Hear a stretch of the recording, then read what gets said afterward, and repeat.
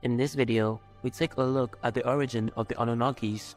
Although scholars recognize the Anunnakis as Mesopotamian gods, fringe theorists believe they are ancient aliens invaders from the planet Nibiru.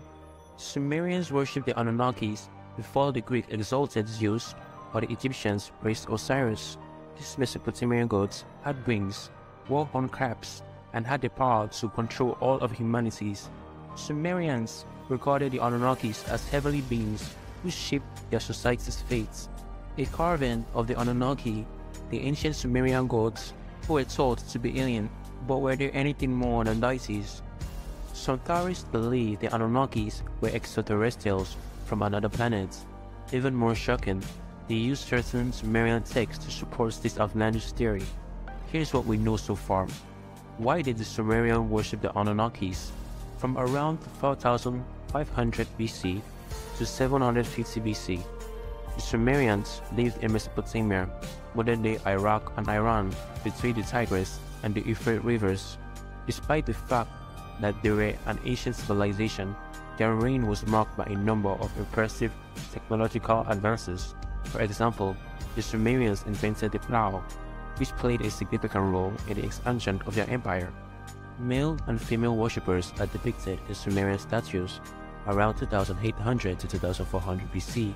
They also created uniforms, one of the earliest known writing systems in human history. They also invented a method of keeping time which is still used today. But according to the Sumerians, they were not alone. They owed their historic achievements to a group of people, of gods, called the Anunnakis.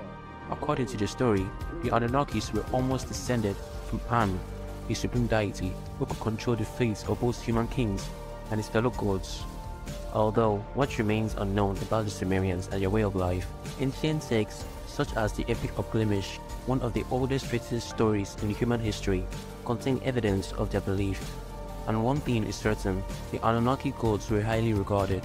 Ancient Sumerians would create statues of these deities, dress them in clothing, feed them, and transport them to ceremonies to worship them.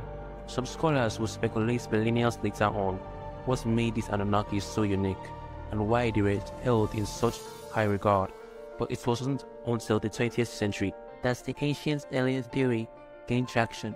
Why some believe the Anunnakis were ancient aliens from ancient Sumer, a Sumerian cylinder which some theorists believe was left by ancient aliens who visited Earth.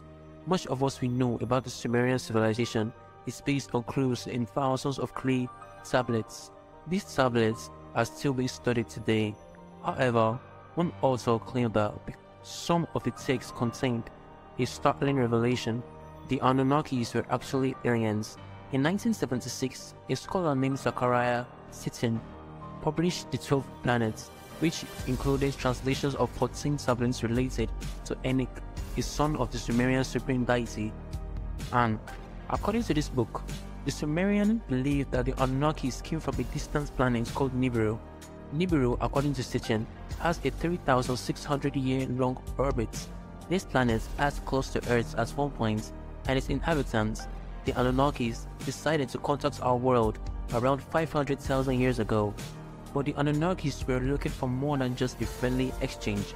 They desired gold, which was desperately needed to repair the atmosphere of their planet. Because the Anunnakis were unable to mine gold for themselves, they decided to genetically engineer primitive humans to do so. The Anunnaki god Enoch. The ancient Sumerian god Enoch is depicted in the center. This may appear to be an out-of-this-world claim, but Sitchin, who spent decades studying ancient Hebrew, Akkadian, and Sumerian before passing away in 2010 at the age of 90, once stated that the skeptics didn't have to take his word for it.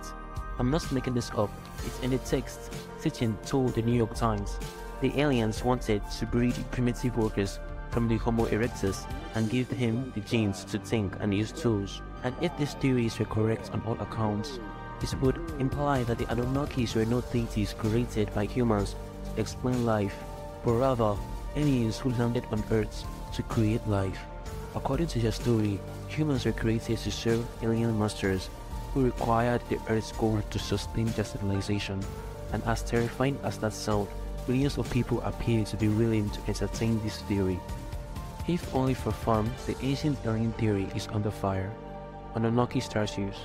Anunnaki figures wearing traditional headpieces are depicted in ancient figurines.